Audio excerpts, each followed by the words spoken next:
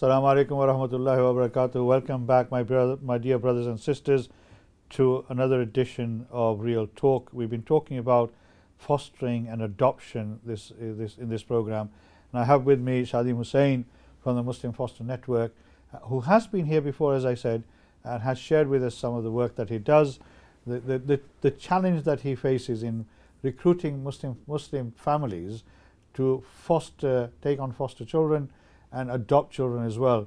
Now, we've concentrated on fostering in the past. Now, adoption obviously is a huge area as well, and adoption brings different complexities within this system. I mean, we've seen the case in East London where there was this accusation against a Muslim family that they were forcing this non-Muslim child to eat halal food or not provide the food that she wanted. 5-year-old Christian girl. 5-year-old Christian girl, etc., etc. Now, obviously, things like that put people off, don't they? Indeed. Now, obviously, parents, anybody who wants to adopt a child or number of children, they have to be flexible. They cannot stipulate the fact that they only want a Muslim or a Pakistani background or an Indian background child, can they? No, and it's a really good point, Iqbal, by that.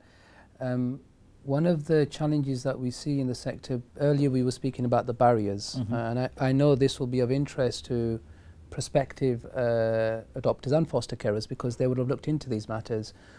One of the issues that we see is that more often than not, the barriers that exist create a challenge for those who have a goodwill and an intention, and particularly from a local authority perspective, we found that those barriers we mentioned earlier to do with lack of cultural awareness, lack of cultural competency, they exist at local authority level.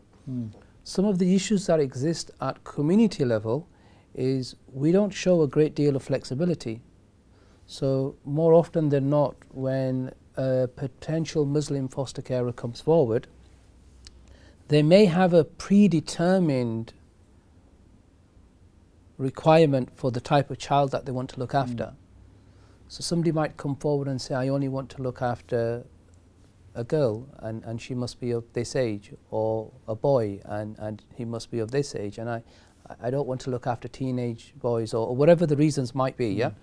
Now, we know that when we discuss the reasons in detail, it may be that a situation like myself, where mashallah I've got 4 girls, got 3 teenage girls, I wouldn't be so comfortable about having a teenage boy coming into my house simply because of the mahram issue and because of the environment and the safeguarding issues related to that.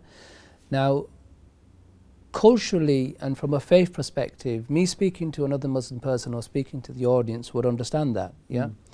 But speaking to a social worker who doesn't have that background or knowledge, they might make an assumption based upon you being inflexible. That you being sexist, maybe. Indeed. You having a thing. So there is absolutely nothing wrong with you having a preference, but you can't articulate that preference as being a prerequisite.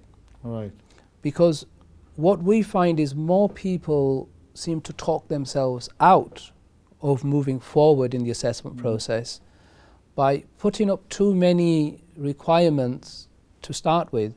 So we always advise everyone to be open-minded, to be willing to look after all children. So are you basically saying that if you have a Muslim parent who says, I'd like to foster, but I only want to foster a Muslim child, that would automatically debar them?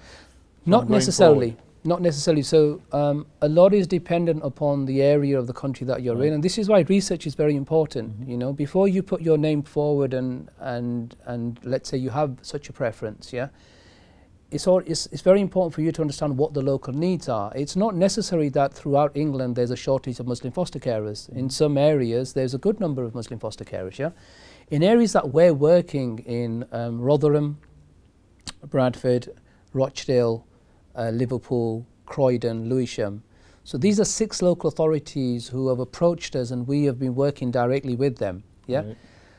They have all clearly said that they have a need for more Muslim foster carers, and they're happy to take them. Right. So in that situation, if a family comes forward and says, I'd only feel comfortable, or I'd prefer to look after a Muslim child for these reasons, yeah, and as long as the reasons are sensible reasons, then those local authorities are taking on, because currently in those local authorities they have a significant number of Muslim children who they're not able to place with Muslim carers. Yeah. Right. So essentially, when a child is in care, Iqbal Bhai, the local authority has to make a choice as to which foster carer they place them with, or which adoptive parent they should go to, and a lot would depend upon the circumstances and the background of the child. And of course, being Muslim is not a one-size-fits-all, as we know. You know, we practice our faith differently. Yes. There's different strands of Islam, and therefore each child is unique in their own circumstances. And where the local authority can match and have a best match, let's say it's a South Asian, Pakistani, England, Bangladeshi Muslim child, and they're matched with a foster family or an adoptive family of that background, great. But going back to the point that Tanveer had raised, and the point that we were making about matching, one of the big challenges and the reason why there's such a high number of children awaiting to be matched with a suitable adopters in this case is because a very high and a significant portion of Muslim children who are in care are mixed race. Right. Yeah, it may be that they have a dual heritage. It may be that the mother is white British and the father is South Asian, for example. Yeah, and as both parents have a right over, let's say, the destiny of their child, they can specify to say that I would like my child to be placed with a Muslim family, or they may be indifferent, or they may be flexible. So a lot of these decisions are dependent upon the child and the circumstances and the requirements of the local authority. Do the parents of the child, from whom the child has been taken away, do they still have any right to exercise their preferences? Well, I think to understand that, it's important to understand the difference between adoption and fostering. Right. So essentially, when a child is taken into care and they go through a legal process and the family court and the judge would make that decision, they would either decide that this child is placed in adoption or placed in foster care. Right. If the decision is taken that they should be placed into adoption, then the legal relationship between the birth parents and the child finishes at that point. Right. And that legal responsibility passes on to the adoptive family, yeah, okay, or the local authority in the interim. Yeah, and the social workers. In the case of foster care, the child is the legal responsibility of the local authority and or the parent. Oh, I see. So it could be a partnership. Yeah, it could be that at some point the circumstances of that family, maybe the mother or the father have some challenges and they're rehabilitated, and the child may have some challenges and the child is rehabilitated. There may well be an opportunity where families can come back together. Right, I see. Right. So there's a safeguard mechanism, indeed, in a way built into that. Yeah. I mean that's really a very good explanation of the processes between the two. I mean, as far as I see this is that we have here a situation where we have over 3,000 Muslim children who are in the care system, as you mentioned previously, and they're all looking for good Muslim families to take them into their homes, give them a loving, caring environment, give them the opportunity to hold on to their ethnic backgrounds, but much more importantly, the faith background if they're so inclined. And there's a desperate need for more and more Muslim foster parents, Muslim families to register as an interest to become foster parents. And although, as I said, the process is not easy, and as Salim says, it does go through a number of hoops and barriers, but with the right support and the right element, people can navigate through that and become successful foster parents. And as we heard, from Tanveer, who actually adopted 2 children, it's a very rewarding situation to be in. Now, in the sense that the private agencies, I mean, with the private agencies, do you feel that the barriers are lower, the process is much more simpler, and they don't have the same sort of constraints as public sector organizations do? Yeah, I think it's we've got to be fair and recognise that over the last 10 years there's been significant cuts in budgets for local authorities. So austerity measures have really bitten, and local authorities have had to cut back. So the key difference that I see, as I mentioned earlier, between the experiences we've found between private sector and the public sector in this case is in some cases simply down to customer service. Right. is that speed of response, and secondly, it's how well you're managed through that process. And if you feel that things are not explained. Are the private sector much more better resourced than the public sector at this moment in time? Absolutely. They are. Without doubt. So they have more resources available to them to help families navigate through this process than the public sector, the local authorities themselves. I would say so, yeah. Because obviously based upon experience now, it's difficult for me to be able to pass that judgment as to whether or not there's a difference in resource, because the private sector are commissioned by the public sector.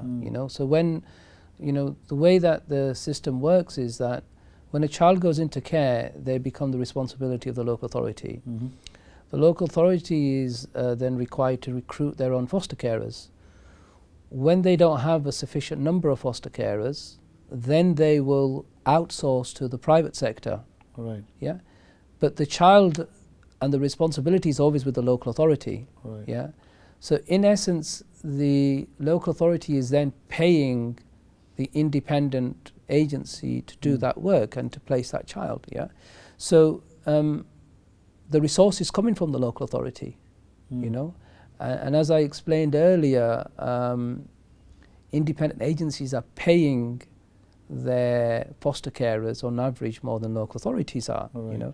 And of course, as we've mentioned in previous discussions, well, Iqbal, by that, most Muslim people who come forward, they consider it as an act of faith, and they do it for good reason. And, well, I think the majority of them would do so, because I think the majority of them, from the people, in the past when people have rung in, yeah, I don't think any people that I've come across and I've known who has foster children do it for the sake of the money. I think they do it because they want to do it out of the goodness of their heart.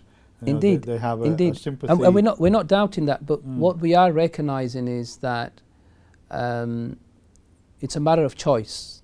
So we're all consumers in the marketplace. So when you have a choice of achieving the same goal and objective, but the level of support you receive and the level of service and the level of the allowance and the financial support too is more on this side, then that will sway people. Well, I'm sure it will be a factor. There's no doubt about it. Yeah. Because I think more than money is the support. Indeed. The backup support that people would need.